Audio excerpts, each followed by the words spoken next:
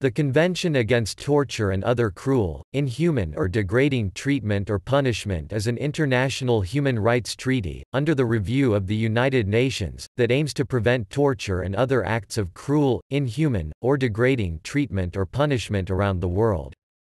The convention requires states to take effective measures to prevent torture in any territory under their jurisdiction, and forbids states to transport people to any country where there is reason to believe they will be tortured. The text of the convention was adopted by the United Nations General Assembly on 10 December 1984 and, following ratification by the 20th State Party, it came into force on 26 June 1987. The 26th of June is now recognized as the International Day in support of victims of torture, in honor of the convention. Since the convention's entry into force, the absolute prohibition against torture and other acts of cruel, inhuman, or degrading treatment or punishment has become accepted as a principle of customary international law. As of June 2018, the convention has 164 state parties.